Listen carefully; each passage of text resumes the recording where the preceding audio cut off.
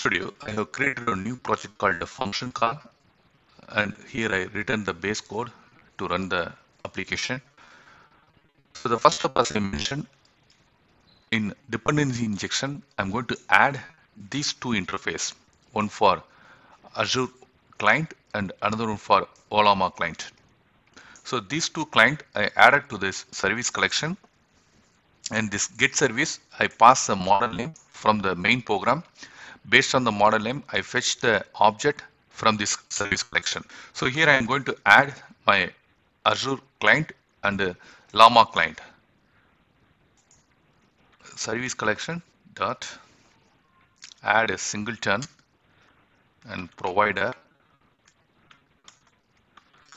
equal to new dictionary here. So I'm going to use a dictionary here. Key is our enum model, and here we use iChat client.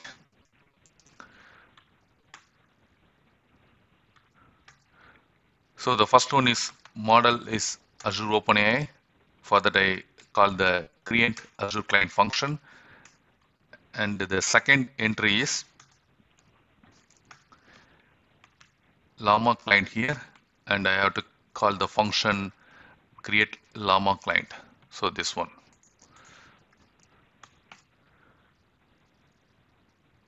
So our two object added to this service collection.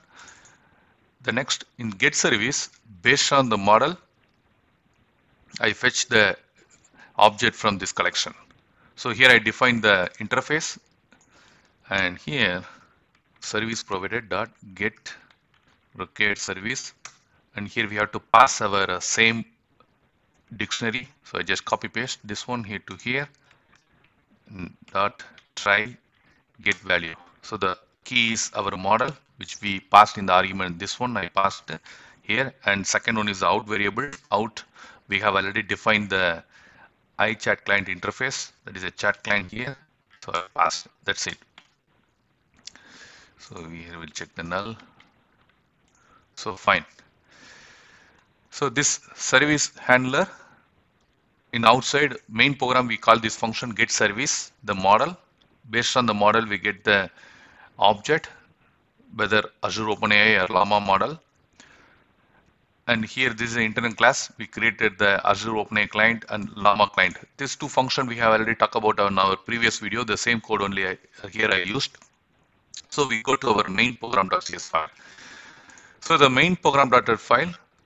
So I use this model, none Llama Azure OpenAI, the same model which we discussed in our last video, this embedding sample, the same model only I used. And in the main program, here I moved all the input code to the separate class called input. And so this class, we just print this information to the user. Once user select the option, whether Llama or Azure OpenAI. So we return the enum here. So this enum, we pass to this service handler get service, which we talk about this one. So this enum we have to pass to the service handler get service. Just we return the code here. So if you model passed, based on the model we get model object from the collection, that interface return to this one. And this client I just print this information, which model we used and provided and which URL. So this information I just display. So whether we selected Azure OpenAI Llama model, we just print this information, and here just change the color, and main one this one. So we get the user message. User message. Based on the chat client interface, we call the model and get the result. So this result also display to, I move to the separate code, output handler display, the same code. Just in the console application, we print the result here. So this result, the text information we read from the chat completion, message, text. So this data has been displayed in the output handler. So we just run this application, make sure our service handler properly working or not. Once it's fine, then we jump to our function call behavior. So I start the application. Please select the model to use. I select Llama, and the model information I used Llama 3.2, and provider Olama and the URL. So the user information, we just say hi, and here the result. So seems to be it's working fine. We run again and we check the second one also, Azure OpenAI. So this time I need the second model, Azure OpenAI. So here is corrected. So we connected GPT-4o mini and the AI inference and the URL. So here we send hi. So we get the response. So seems to be all fine. Next we will talk about this function calling. So to implement the function calling, here I have implemented the function called get conversion rate. Here we have to pass source rate and target rate. For example, if you pass the euro, the target maybe INR, USD or pound. So this information based on the USD is changed. So based on the pound, it is changed. Based on the INR, it will change. So in the runtime, we're going to pass our source rate and target rate. So this function get invoked and return the result. So this is a plain C# function. To convert this plain C# function to the Microsoft.Extensions.AI function, you just add only the description. That's it. So this is the first step for function calling. So here define get current conversion rate. That's it. So in the plain C# function, we added the description. So now it's eligible for our Microsoft.Extensions.AI function. The next step, we have to inject this function to this model. So iChat client interface, we have to inject this function. To inject the function, we have to use the chat option. We have to pass the function information. For that, first I define the chat option outside while loop. So in the top I define it here. So the chat option, variable name chat options, new of chat option. So here there are a lot of properties available that we'll talk about in upcoming videos. Our focus is function calling. So we have to use this tools property. This tools property is a list of AI tool class. So here we have to use AI tools, and here we have to define the get conversion rate function to this tools. Here you notice this is a AI tool class. So we have to convert this function to this AI tool. For that we have to use AI factory, function factory dot create. We have to pass the function. So the delegate we have to pass. This is a delegate method. We have to pass the function here. This is not required.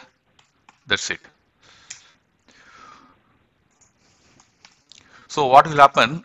This function returns the AI tool. It's contained the complete metadata.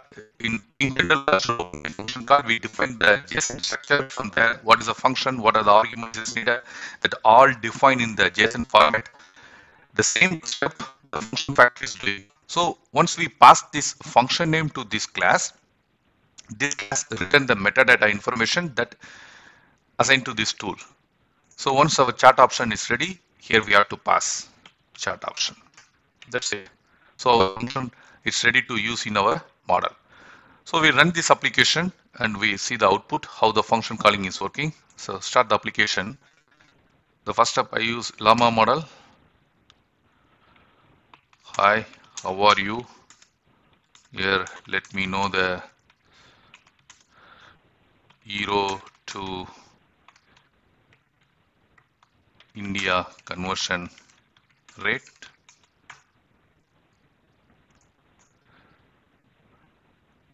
Llama model little bit take time, some time, depends on your PC performance. So here we get, as of current exchange rate, 1 euro is equivalent to approximately 88.50 Indian rupees. So we do one thing, we put the breakpoint here. So this function, and we'll make sure the function calling is working or not. We confirm it. So go back to the application. So here, what is USD rate today compared to euro? So our function call is working. So here I mentioned USD. So our source is USD and target is euro. So the ENR passing. Our function get called properly, and we continue. And here we get the result. So 0.19. Yeah, perfect. So now we use this our second model, Azure OpenAI. Start the application again. This time I use Azure OpenAI model. Hello, what is today India rupees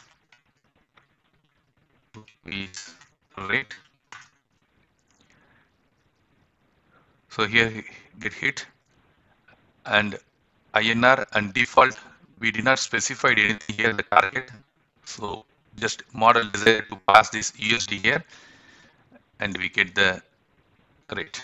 So today exchange rate for Indian rupees to US dollar approximately 0.012 USD, something like that. So just quickly check. Yeah, here you can see this 0.012.